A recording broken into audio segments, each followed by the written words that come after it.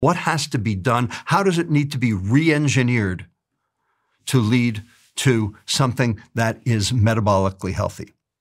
And we came up with a set of principles, which we published in Frontiers in Nutrition in 2023. And we call it the Metabolic Matrix. And we basically collapsed it down to 9 words. 3 clauses, 9 words. Protect the liver, feed the gut, support the brain. That's it. Those 3 things. Anything that passes your lips, that protects the liver, feeds the gut, supports the brain, is healthy, whether it's ultra-processed or not. Anything that passes your lips that does none of the 3 is poison, whether it's ultra-processed or not. So it's actually not the ultra-processing.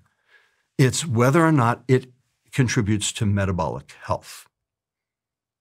So then we started re-engineering products in the KDD line, and they have 180 items in their portfolio. We have re-engineered 10% of them, 18 products, to become metabolically healthy. And we have tested them on people in Kuwait to demonstrate their metabolic benefit. They are on the shelves now. But is there a trade-off there? Because those products might sell worse now that you've removed the stuff that makes them addictive? No.